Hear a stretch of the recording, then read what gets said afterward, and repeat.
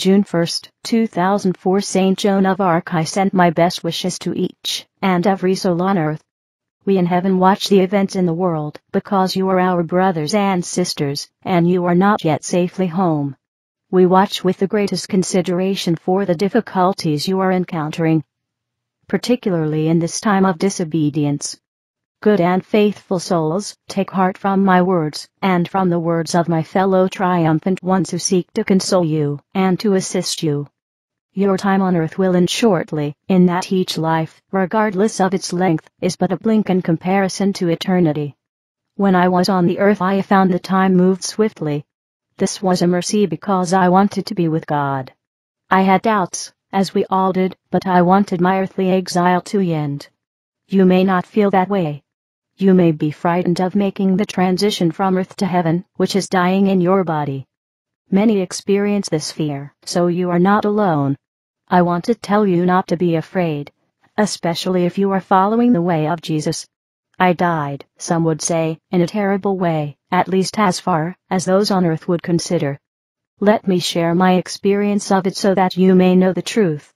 I died with the greatest of joy. I knew Jesus was coming for me. I knew this. Did I know this because I experienced apparitions and extraordinary promises? No, I knew he was coming because he tells us he is coming. Read Scripture and take each one of his promises to your heart. He is preparing a place for you. Would he forget to collect you, when he has worked to create a beautiful and perfect dwelling place in heaven for you, and only you? Please, brothers and sisters, you cannot trust too much in Jesus. Such a thing would be impossible. The problem is always that you do not trust him enough. I would love for people to be confident in Jesus, because if they were, they would have no fear. I want you to trust Jesus more and more, beginning today.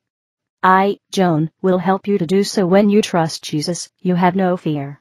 When you trust Jesus, you have the greatest of confidence in your heavenly direction. When you trust Jesus, you can look at those who speak deceitfully, and you can immediately detect and identify the falsehoods. Your comfort with him is so great that you are able to represent him in an effortless fashion. Then, when it comes time to die, you do not fear, but trust. You look around at the earth and all you have managed to do for him, and you say, finally, it is over. I am ready. Now, you may feel you have done little for him. Whether you have done little or whether you have done great things, you must serve him in earnest today. Perhaps you are anxious to serve but do not understand what Jesus is asking of you. You should sit silently in prayer and ask him. Then rise, and with the greatest of confidence, walk into each day. Because you have asked him, he will reveal his will to you, enabling you to determine exactly at each given moment what he needs from you.